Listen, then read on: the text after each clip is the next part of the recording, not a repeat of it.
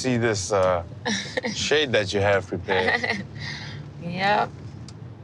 I always have a plan, but I'm such a procrastinator. So nothing's really ready. And he might be a little surprised walking in because I told him it was done and it's really not. Baby, this is our new home. Ooh. I think this is gonna be amazing. I'd have no idea what to expect. Me as a South African, I don't know what is a shed.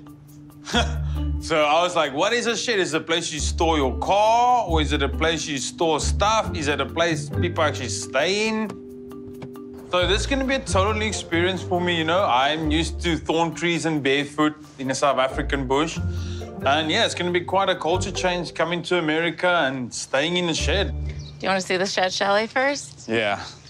It was all fixed, eh? Shh, don't talk too loud. My mom's sleeping. Come. Oh, yeah, it's off. Let's go check it out.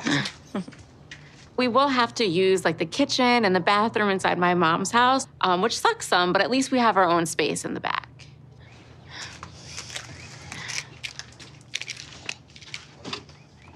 So this is the place. Welcome home. Oh, wow. Totally fixed, eh? I know, I'm sorry. Yeah. Oh, wow.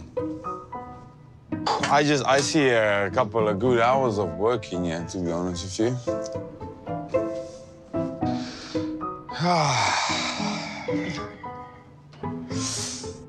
So you were totally lying to me when you said it's perfect. It's perfect for renovation, yeah.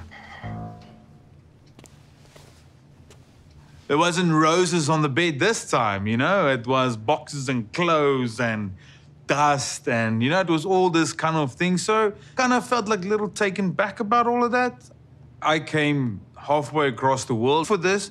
So that's for me was frustrating, yeah. I really was hoping to have like more of this together. Yeah. I really was, but so stressful. Yeah, you know, there's a quite a bit of work to be done, you know? I'm not walking into a cozy environment. It's a construction site. I wish I could say he loved it, but he definitely doesn't. To me, it's like, suck it up. Of course, there's work to do and stuff, but I mean, that's life. What have you envisioned to be doing here? So what I envision is I want to take this counter here, flush it right in there. I want that counter to be gone. I want to hang up the TV, like right here. And then so when this kitchen thing's back there, I want you to build, I would like for you to build a kitchen sink in it. Tania wasn't very clear to me what and how many renovations needed to be done. All the surrounding area needs a lot of work, you know, and she told me, oh, no, it's done, it's perfect for you. So that for me was kind of almost a little bit overwhelming and frustrating. It was like more like, well, this is your workplace. We have a lot of to do. Yeah. So no time for like chill, like it's gotta be work, work, work, work. This needs to be up and running in like a couple days. No sightseeing, just work. Yeah. You just did sightseeing.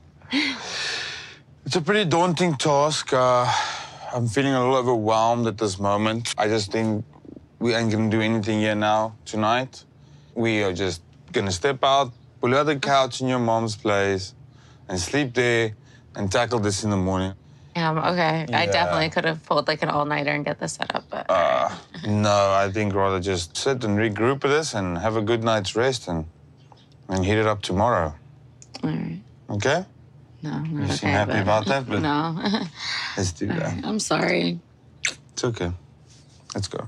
It's a little sad that like Syngin doesn't want to spend the first night in the shed because it's like not ready. It's not that big of a deal. Like there's a bed in there at least. We can just push everything off and get on it. I mean, yes, he came all the way to America, but like I did so much to make that happen. I did the paperwork, I paid for it all, and then you expected to come to like our home already set and ready to go? No, like that's too much.